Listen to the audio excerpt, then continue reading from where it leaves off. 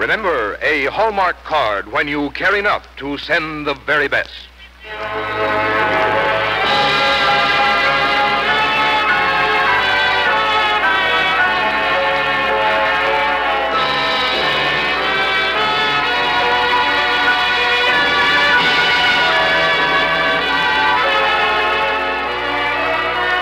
Tonight from Hollywood, the makers of Hallmark greeting cards bring you Robert Young in F.S. Key Smith's story, Francis Scott Key, on the Hallmark Playhouse.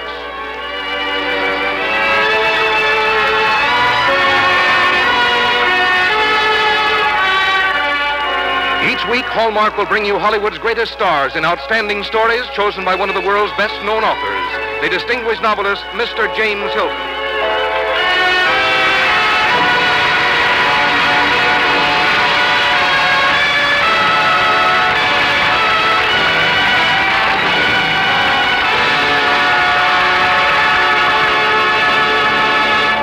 Good evening, ladies and gentlemen. This is James Hilton. Tonight on our Hallmark Playhouse, we tell the story of the man who wrote words that I would venture to say are sung more often than any others in the language. When Francis Scott Key wrote the Star-Spangled Banner exactly 137 years ago, it was odd, don't you think, that there should have been things in it like bombs bursting in air and the rocket's red glare, words that have such extra meaning for the world today. But we may still hope that of all the lines in his entire poem, the truest and most enduring will be the last. The line that sums up the heart and purpose of our country in those magnificent words, the land of the free and the home of the brave. So now tonight we tell you this story of Francis Scott Key and how he came to write our national anthem. And to star in the role of the poet, we have with us a fine Hollywood actor, not only famous everywhere, but one of our own special favorites on the Hallmark Playhouse, Robert Young. And now here is Frank Goss from the makers of Hallmark cards. When you want to remember your friends, there's one way to be sure the card you send receives an extra welcome. Look for that identifying hallmark on the back when you select it. For words to express your feelings and designs to express your good taste, that hallmark on the back is your guide. Like the sterling on silver, it's a mark of distinction that all quickly recognize, and it tells your friends you cared enough to send the very best. And now, Hallmark Playhouse, presenting F.S. Key Smith's story of Francis Scott Key, starring Robert Young.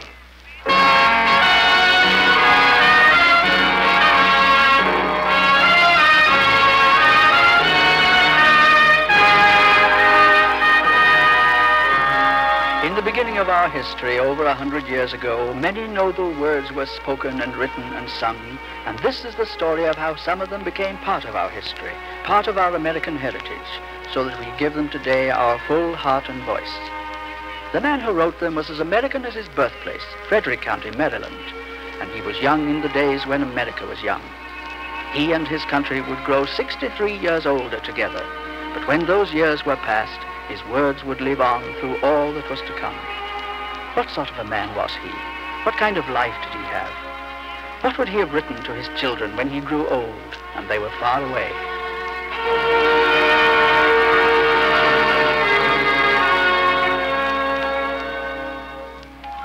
My dear children, I'm sitting alone in my study.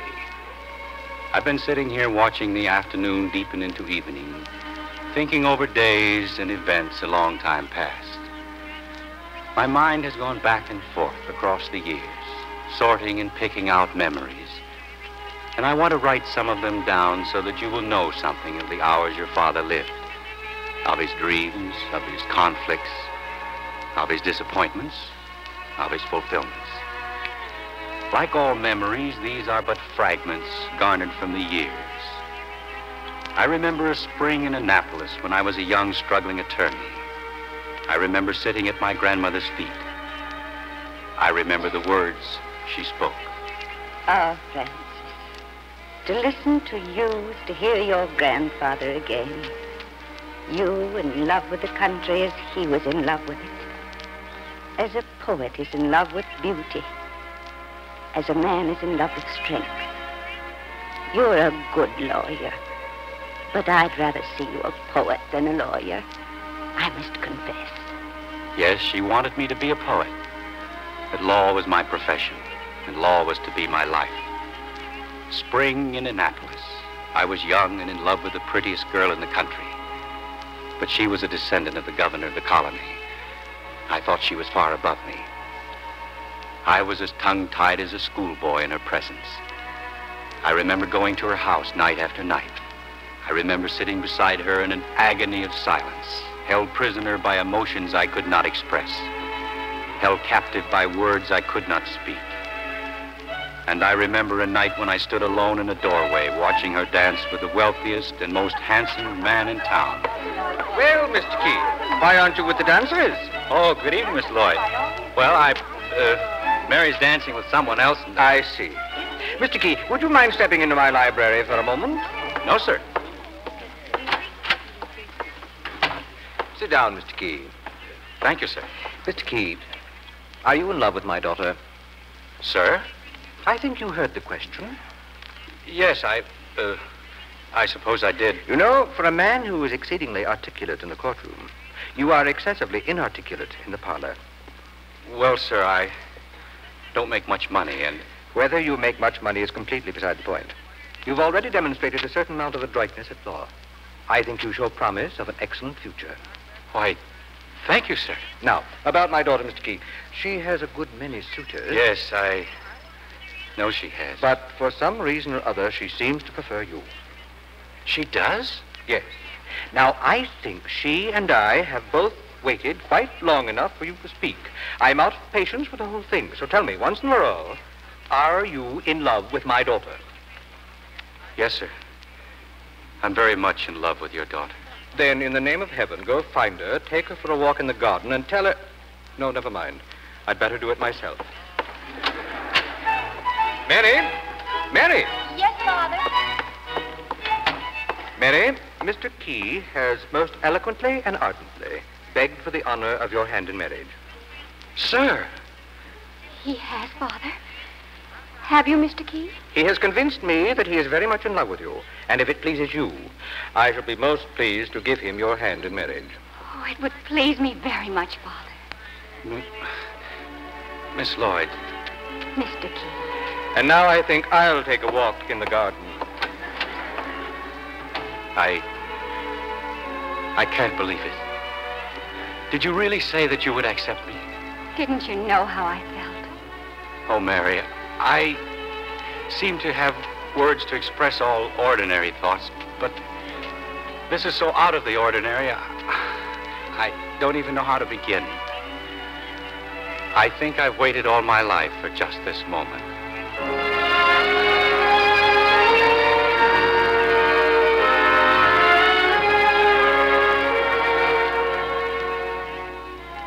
And so your mother and I were married and started down the years together.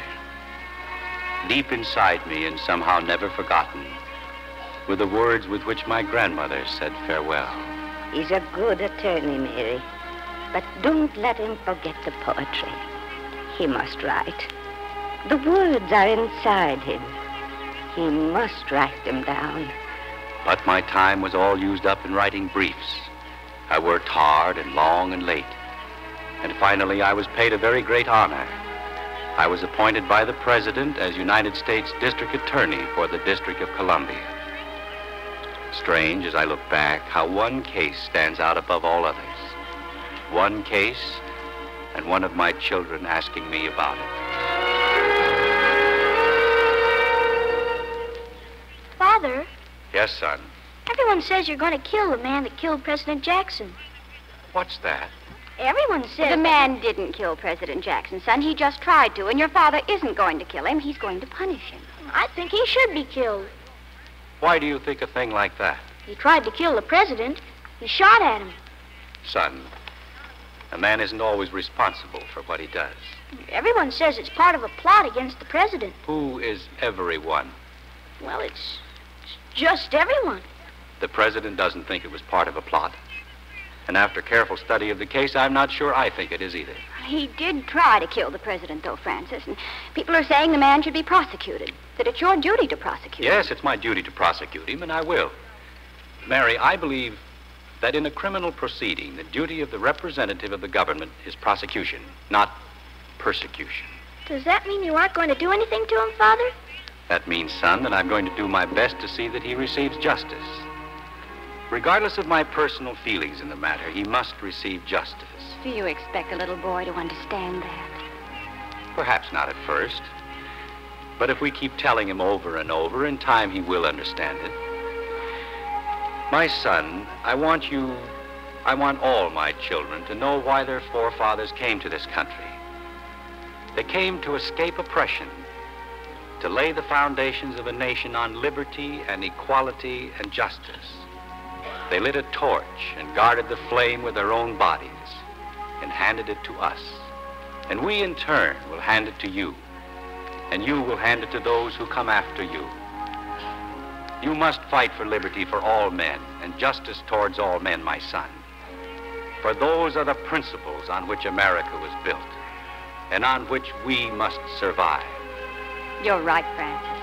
I was wrong to say what I did. Do you understand, son? Your father will fight for justice for a man who tried to kill someone of whom he's very fond. And the president will fight for justice for this man, regardless of public sentiment, because he lives in a land that promises justice to all.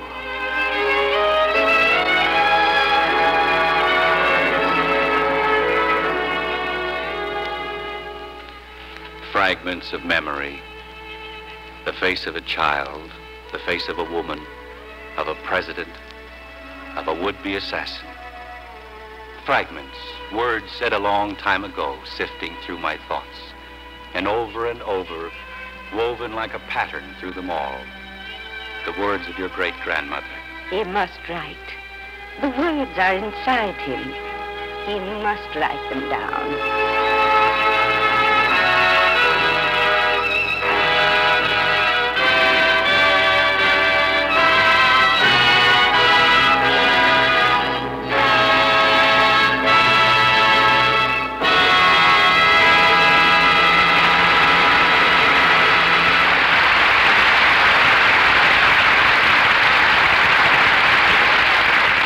In just a moment, we'll return to the second act of Francis Scott Key, starring Robert Young. There is an old Chinese proverb which says, words are the voice of the heart. And the makers of Hallmark cards understand this proverb well, for they are experts at making words truly the voice of the heart. You see, they realize it is the messages on Hallmark cards which give them meaning. For greeting cards are not just material possessions that you purchase for yourself. You buy greeting cards only to send to others. And you want cards that will carry something of you across the miles, your friendliness, your gaiety, your sympathy, your warm affection. That's why the makers of Hallmark cards are so particular about the words that go inside a Hallmark card. They know you want a greeting card of good design and in good taste, but above all, you want a card that says what you want to say, just the way you want to say it. And Hallmark cards do just that. That's why more and more discriminating people look for Hallmark on the back of any card they send or receive. They have found that you can always look to a card with Hallmark on the back for a warm, friendly, person-to-person greeting on those occasions when you want your friends to know you cared enough to send the very best. Now back to James Hilton in the second act of Francis Scott Key, starring Robert Young.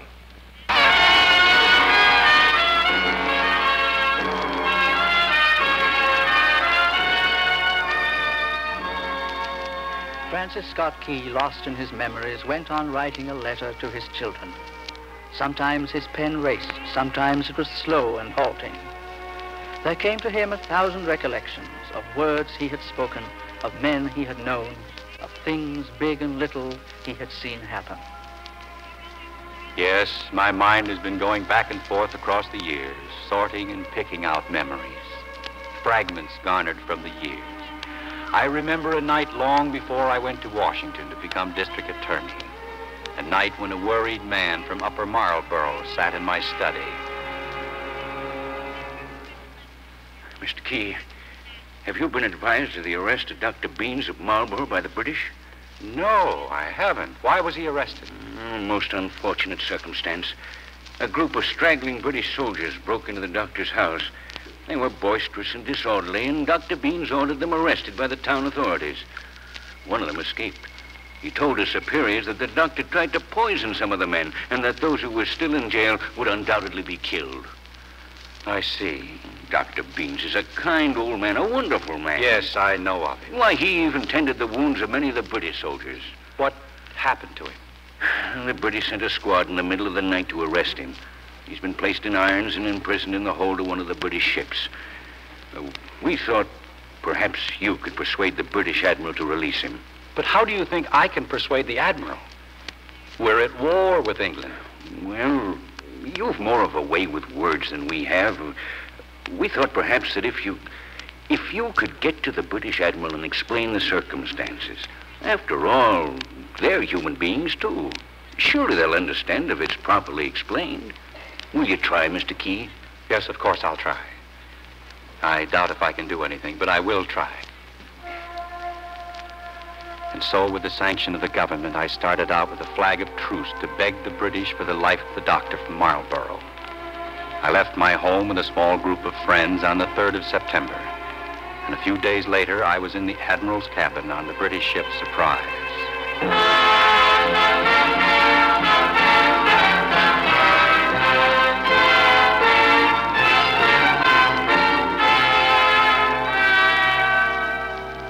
Well, Miss Key, I find your request frankly astounding. Dr. Beans has been responsible for the most atrocious injuries and humiliations to His Majesty's troops. He is to be hanged to the yardarm of this vessel. Sir, if a band of drunken soldiers had invaded your home, what would you have done? Admiral, the man you would hang to the yardarm is a man who has been kind to your soldiers. A doctor who does not ask the nationality of the men he cares for. A man who sees in countrymen and enemy as well human beings in need of help. His only sin against you was an attempt to protect his home against vandals. If you kill him, you murder a man of gentleness and peace, a friend of humanity. Many such are lost in war, Mr. Key. I know, but let's not lose a life that can be saved. War is for the battlefields. What kind of victory is it for the British fleet to hang a helpless old man to the yardarm? And what kind of testimony is it to the kindness of the British nature? I came here, I admit, with a certain hopelessness. But I came because one of my countrymen said, they are human beings. Surely they will understand if it is properly explained. Human beings. Can we be human beings in time of war? At moments like this, perhaps for just a moment, we can. You have a rare way with words. Are you a writer, Mr. Key? I am an attorney, Admiral Cochran. Mr. Key, I am about to take many American lives, but I will give you back the one you ask. It may not be wise, but I shall allow myself the luxury of being human for just this moment. Thank you, Admiral Cochran. Thank you very much. Now then, your presence poses something of a problem. We are about to land at North Point and take Baltimore. Take Baltimore? Yes. Do you think you can take Baltimore? Easily, Mr. Key, easily. You are far outnumbered. I have 9,000 soldiers and Marines ready to land. Baltimore. I was there 5 days ago. Beautiful city. Do you intend to pillage and burn it as you did Washington? Now, don't think you can persuade me to save your city. And don't think you will be permitted to return and spread an alarm. You will be put back on the ship in which you came, under guard of British Marines. You will remain there until we have captured the city. And I will see that your ship is anchored in such a position that you will have an excellent view of Fort McHenry. You shall watch us capture the fort and go on to Baltimore, Mr. Key.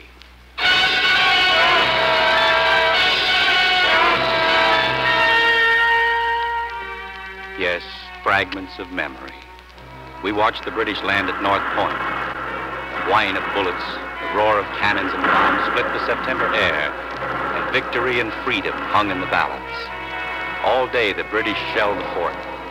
All day we stood against the rail and watched the battle. All day our eyes went from the battle to the flag that arched above the smoke and flame. As long as it was there, we were not defeated. As long as it was there was hope. If it could last the day, if it could last the night, if it could last the battle. And when night gently lowered a dark curtain between our ship and the land, it was still flying.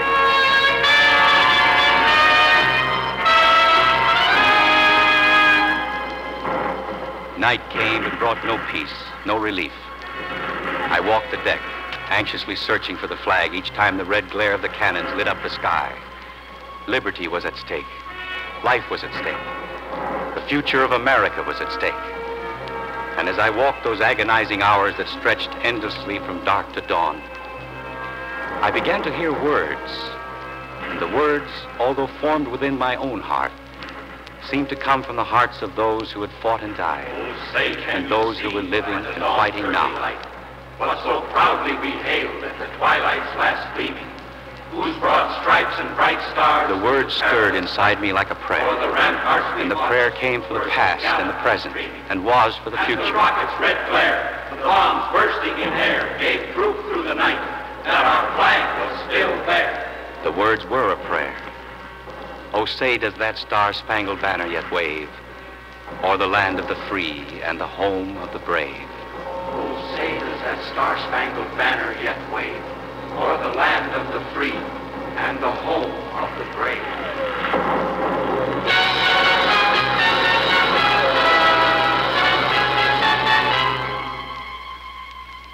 Suddenly there was quiet. The noise of battle ceased. Not a shot was fired. And the silence was more frightening in those last dark hours of the night than the noise had been.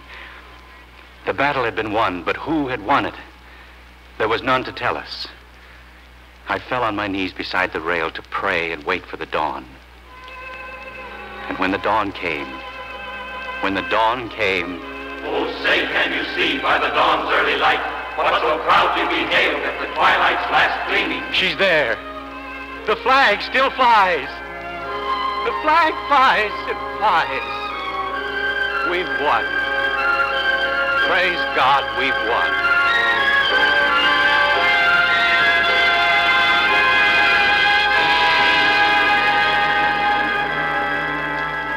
Now it catches the gleam of the morning's first beam. In full glory reflected now shines in the stream. 'Tis the star-spangled banner. Oh, long may it wave o'er the land of the free and the home of the brave. The words were pulsing, pounding, clamoring through me. I wrote them down on the back of an old letter. I wrote them down through my tears, through my great joy. I wrote them down hardly aware of what I was doing. Oh, thus be it ever when free men shall stand between their loved homes and the war's desolation. Blessed with victory and peace, may the heaven-rescued land praise the power that hath made and preserved us a nation. Then conquer we must, when our cause it is just, and this be our motto, in God is our trust. And the star-spangled banner in triumph shall wave o'er the land of the free and the home of the brave.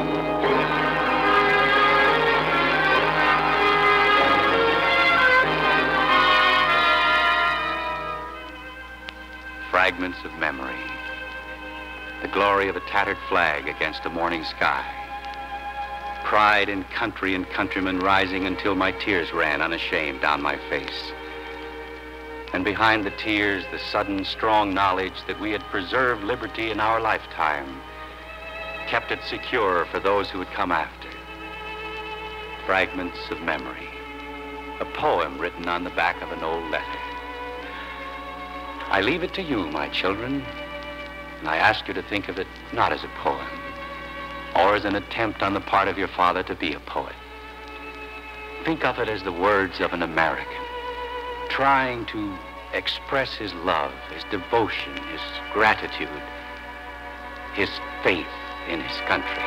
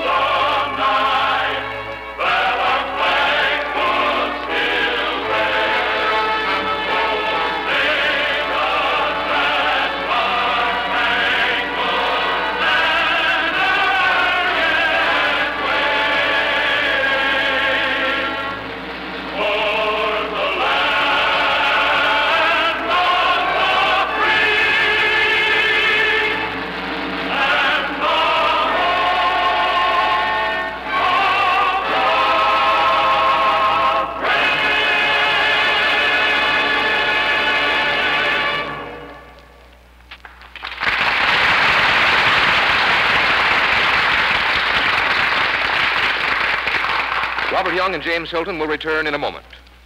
Tonight we are honoring a man whose contribution to our American heritage consisted of only a few words, but what words they are. They are words of courage, of faith, of liberty. They are words that bring to each of us, every time we hear them, the living spirit of our country. We of Hallmark, who work with words every day, join with our fellow Americans in acknowledging our gratitude to the man who gave us such inspiring words, Francis Scott Key. Here again is James Hilton. You know, Bob, it's like welcoming a member of the family to have you on the Hallmark Playhouse again. Your performance tonight was excellent and heartwarming as always. Thank you, Jimmy. As for being a member of the Hallmark family, why, I am, you know. I'll bet we celebrate more birthdays and anniversaries and such than most any other family in Hollywood. And always when you turn the cards over, there's that Hallmark. It's like an extra hello from a friend of long standing. Yes, I expect you do have a lot of occasions to use Hallmark cards, Bob. How are the girls? Give them my regards, will you? I surely will, Jimmy. They always enjoy listening to the radio on Thursday nights. What are you having on the Hallmark Playhouse next week? Next week, our story will be one of the best-loved classics of romantic adventure, Anthony Hope's The Prisoner of Zenda. And for our starring role, we know there could be no one better than Douglas Fairbanks. Our Hallmark Playhouse is every Thursday. Our director-producer is Bill Gay. Our music is composed and conducted by David Rose. And our script tonight was adapted by Jean Holloway. Until next Thursday, then, this is James Hilton saying good night.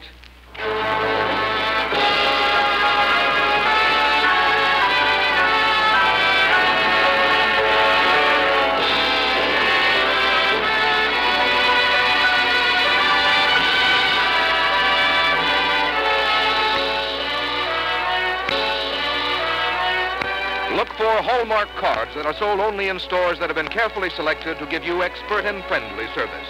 Remember, a Hallmark card when you care enough to send the very best.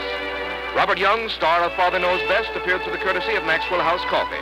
The role of Mary tonight was played by Barbara Eiler. Others in our cast were Virginia Gregg, Ted Osborne, Herbert Butterfield, Bill Johnstone, and David Duvall.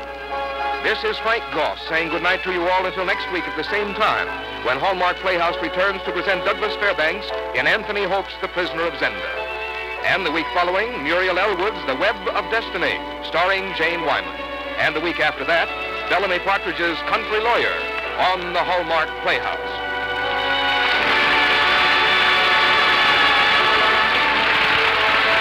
This is the CBS Radio Network.